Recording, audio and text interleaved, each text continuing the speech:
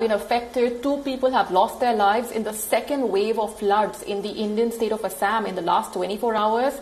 This brings the total death toll to 24 in the state due to the flooding. Official sources have stated that altogether 25 districts are reeling under the flood situation, thereby affecting nearly 1 million people. Among them, over 27,000 are taking shelter in 273 relief camps in 12 districts. Central forces have been deployed across Assam for the rescue operations and to ensure that COVID-19 measures are being followed in the relief camps. The Brahmaputra River and its several tributaries are flowing above the danger mark at many places. Most rivers in the state, except those in the Barak Valley, have witnessed a rise in the water levels.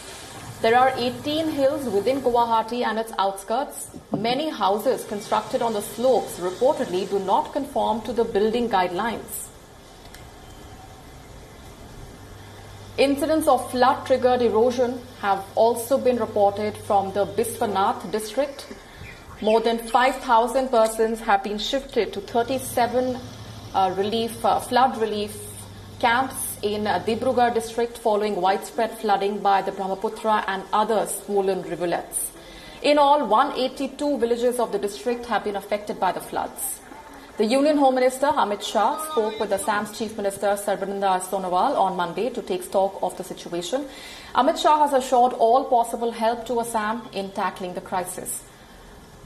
Flooding also affected 2 national parks in the state. In Kaziranga, 146 of the total 203 camps used by the forest personnel have been affected and 9 of them have been vacated. Nearly 60% area of the Kaziranga National Park, nearly 60% spread over a large area, has been inundated by the flooding. The Burapahar and Bagori ranges of the park are the worst hit, with over 1 million animals who have been affected.